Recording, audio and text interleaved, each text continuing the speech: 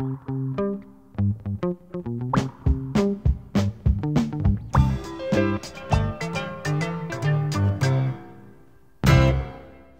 morning, guys. How are you today? Good. My name is Mr. Stiapovic. You can call me Mr. S. I work for the school district. And this is Shant. He works for the Power and Water Department for the city. Good morning, everybody. Good morning. And we're going to do a science experiment for you today. Who likes science experiments? Wow, awesome. Good.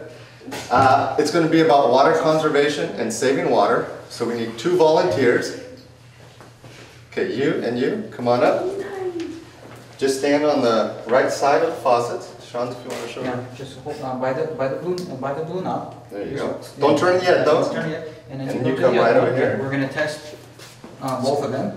So this is what we're going to do. One of these faucets is efficient. It saves a lot of water. The other one is not. At the end, I want you guys to tell me which one's efficient and which one isn't. So I'm going to count to 3. And on 3, my 2 volunteers are going to turn the blue knob all the way on and leave it on. And we're going to count down 1 minute, 60 seconds. At the end of 60 seconds, we're going to see which bucket has more water, and then we'll be able to tell which one's more efficient. You guys ready? You guys ready? Yeah. All right, 1, 2, 3. Turn them up. There we go. 5, 4, 3, 2, 1. Turn them up. Good job. Perfect. Would you look at that? So which one is more efficient, guys? That one. That's right. And you know what makes it efficient? Sean's going to explain to us.